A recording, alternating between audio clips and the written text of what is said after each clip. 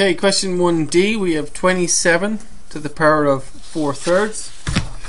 Now we can change this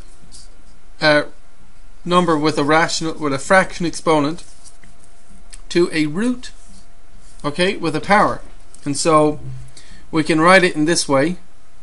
Well, there's a couple of ways you can write it, but I mean the general rule is if you have a rational exponent like a to the power of m over n, that can be written as the nth root of a to the power of m, or if you like, the nth root of a and then all to the power of m, whichever one of these you prefer. Okay, so there's two ways of doing it, okay, going from a rational exponent to a root. So this is the rule.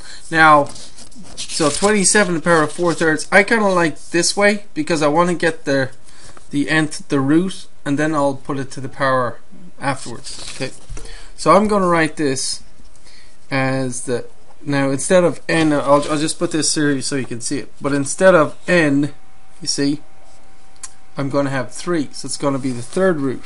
Oh, okay, the third root of what? See, this is a 3 here, right? Third root of 27, right? And then I'm going to put parentheses around it and put it to all to the power of what? All to the power of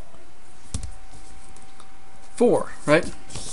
So, and that helps me to calculate it. So what's the third root of 27 anyway? See, I can calculate that part, so, and then put it to the power of 4. So what is the third root of 27? What number times itself 3 times gives 27? We're asking what number times itself 3 times gives 27. So we're saying some number times itself 3 times gives 27.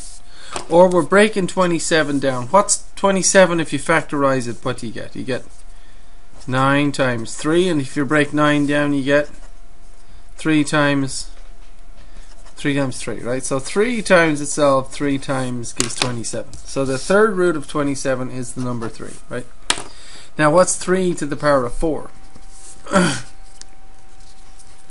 3 to the power of 4.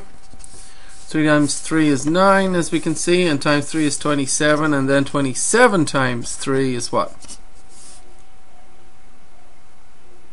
3 7s 21, carry the 2, 3 2s is 6, and 2 is 8. So 81, right?